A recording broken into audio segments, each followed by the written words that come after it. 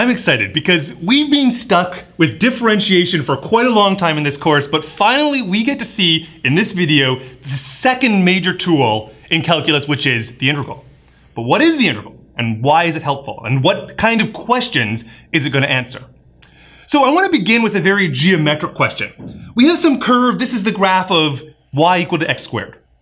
And I've graphed it between 0 and 1 over here. And what I'm asking is, what is this area under the curve? What is this area over here? It's not a nice triangle. It's not a nice circle. It's not a nice rectangle. It's not one of the ones that I have a formula for. It's a sort of weird curved top and then all this portion down here. So how can we figure out what that area is? Now the integral is going to answer many different questions, and this is just one of the sort of foundational ones that we're going to use, in fact, to define the notion of the integral. What I'm going to do first is give you a relatively crude approximation.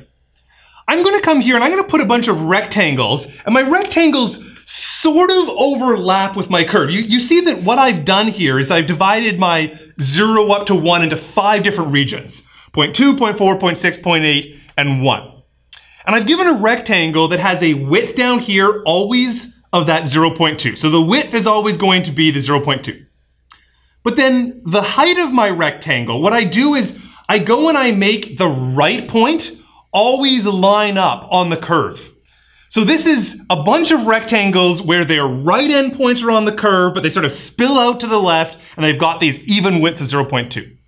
So what if I compute the area of these rectangles? As we can see, it'll be a little bit more. It will be an overestimate to the area under the particular curve of x squared, but it's not completely terrible.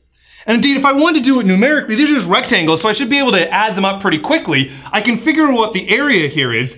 Notice that the width is the 0.2 all the way along, but that the height of them changes. In this case, where I'm using 0.2, it goes to 0.2 squared. Here it's 0.4, and because it's x squared, it goes to 0.4 squared, and so on. And then I can add all those up, and I get apparently it's about 0.44. This doesn't seem terrible, by the way. If you imagine the triangle that went from 0 to 1, 1, that point there, that triangle would have area a half, and this looks like a little bit less than that triangle, so it seems kind of reasonable. And then I will again note that what we have been using is these so-called right endpoints, where the heights of my triangles have been specified by the right endpoint of them going up to the level of the function.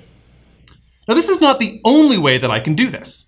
For instance, if I have this curve and I want to measure the area under it, what if instead of using right endpoints, I use some slightly different rectangles? In this case, the rectangles, I'm using the left endpoints. So this is the rectangle of height 0, the rectangle of height 0.2 squared, of 0.4 squared, 0.6 squared, and so on. So again, 5 different rectangles, and this time the area of them is going to be a little bit too small. And I again can go and figure out what that computation is. It's just the 0.2 stayed the same, but my heights have all changed a little bit, and now I've gotten the value of 0.24, which was a good ways underneath the 0.44 that we saw before. So I have these 2 different approximations for effectively the same thing. Now, can I do any better than this? Note that here I used 5 different rectangles.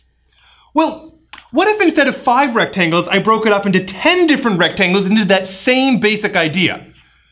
Notice that now I think that the error's gotten a little bit better, that because it's a sort of a finer resolution, my rectangles have come closer to approximating the value. Indeed, if we show what we had before here, this was the case with 5, and you notice that there's these big gaps. There's a big gap here, here, here.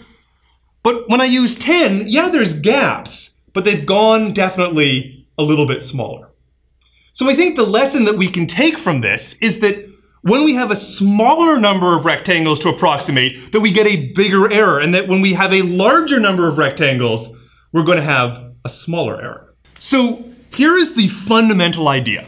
If I allow Rn to be a shorthand, and Rn is going to be standing for the area if I approximate it with n different rectangles. Well, in this case, we have 10 different rectangles, so I've approximated with R10. Then the big idea is this. What if instead of 10 different rectangles, I used 50 or 100 or 100 million different rectangles? All of these are possibilities. And in particular, what happens if I let the value of n go to infinity. So the big idea here is that the area, the true area, the actual value of this is equal to this limit as n goes to infinity of the rectangles as the number of them is going to infinity. That is, we are saying that the rectangle approximation with n intervals, as you allow the n to get bigger and bigger and bigger, your approximation gets better and better and better. These little holes get smaller and smaller and smaller, and you approach the area underneath this curve.